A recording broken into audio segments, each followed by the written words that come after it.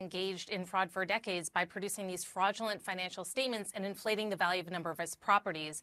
In this ruling, the judge sides entirely with the AG's office on this issue of the financial statements, saying that they were completely fraudulent and they've been for a decade and that they've been persistently used in business. That is a big blow to Trump. So the issue going forward at trial, which is currently set for next week, is this issue of how much Trump would need to pay the Attorney General on that issue. There are remaining claims in this case that will also be part of the case going forward.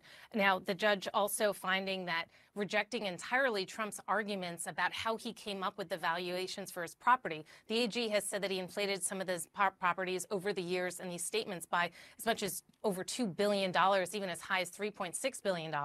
And the judge is saying that how Trump derived these valuations was a fantasy world, not the real world. And he also addressed this question of one of the allegations is that Trump had inflated the value of his penthouse, saying it was 3 times as big as it was. And that has been one of these claims that has really stood out because it is more tangible than some other arguments here about valuations and appraisals. And the judge said on that this inflation of the size of his penthouse is 10,000 square feet. Trump in one of the financial statements said it was 30,000 square feet. The judge said a discrepancy of this order of magnitude by a real estate developer sizing up his own living space of decades can only be considered fraud. So this is a complete rejection of Trump's defense that he didn't inflate his financial statements, his net worth for a decade. You know, this was the vehicle through which he obtained loans and insurance, and that is part of this ongoing case. Now, I just want to also note that there is still an appeal here. Trump's lawyers have sued the AG's office and the judge last week. An appeals court is expected to rule this week. It's unclear how that will affect the start of the trial, which is now set for Monday. Wolf. Interesting. All right, Kara Scannell reporting. Thank you. Let's bring in conservative lawyer George Conway and CNN anchor and chief legal analyst Laura Coates. Laura, first of all, what are your takeaways from this ruling? What does this mean for the Trump organization's ability to do business in New York State?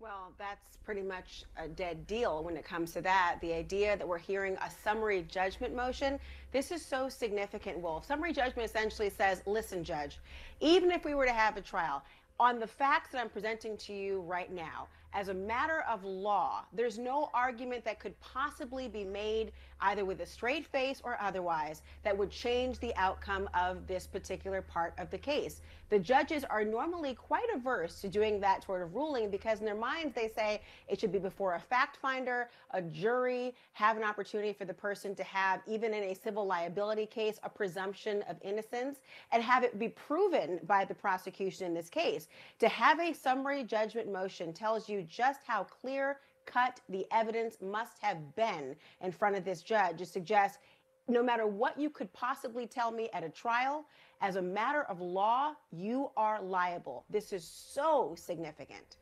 You're right. George, what do you think? How big of a blow potentially is this for the former president and his adult children?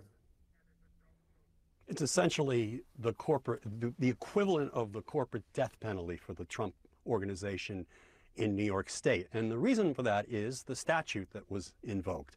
It's called the Martin Act. It was enacted 102 years ago, and it is an extremely powerful weapon that the state can use against fraudsters. And it's powerful for a number of reasons. One is it doesn't require proof of fraudulent intent by the business or its CEO or any of its officers.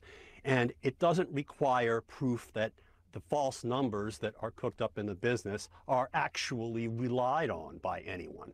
It's enough that the numbers kept on the books, whether the company be publicly traded or a private corporation like the Trump Corporation, it's enough that the numbers be false.